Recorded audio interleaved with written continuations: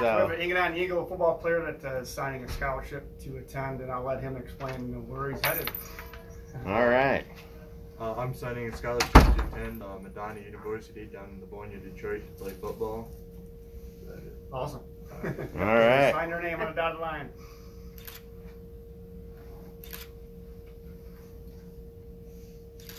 What's the date today? Is it date today? 8th. Yep. January 8th.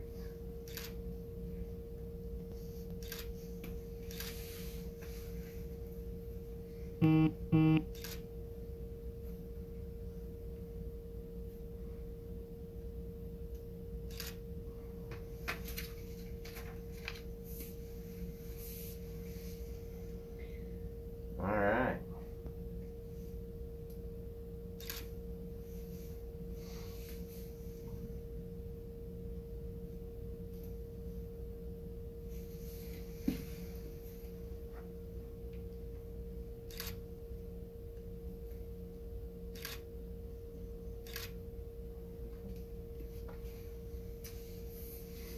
Very cool. All right. I'll let Dan kind of ask any questions if they have any.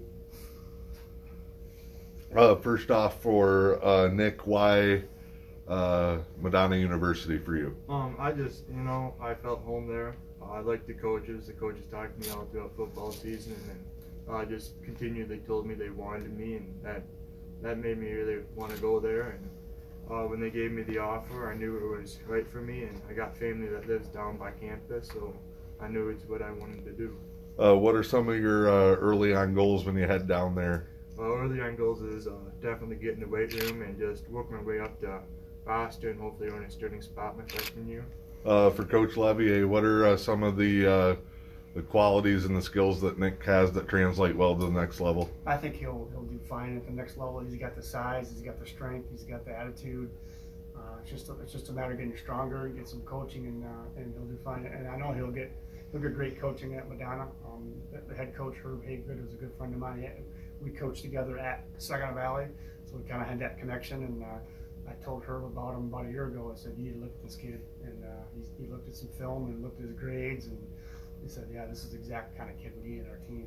So he'll do fine down there. What do you hope kind of example this sets for the rest of your program here in Engadine? Yeah, I think sometimes being in a super small town and very isolated, sometimes kids don't really have that vision that they can and do have the opportunity to go on and play college football, and maybe not just at local colleges. They can expand their horizons and really kind of, we all love the UP, but sometimes it's kind of good to leave it for a little while, and then you can always come back.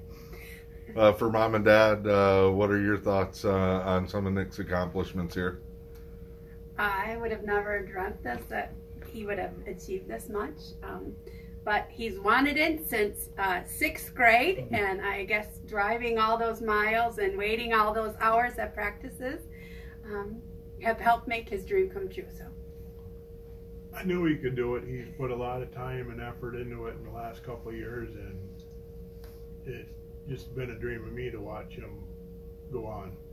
Nick, last question. What has this whole process been like for you? This last whole year has just been kind of crazy. The season was crazy, and the group, I just did not see any of this happening before this year, especially the way 2020 was going. I did not expect any of this to happen, but I'm just so grateful for everything I went through. It just made me a better person and made me better prepared for life. All right. Well, congratulations. Thank you. Thanks. Good job. All right.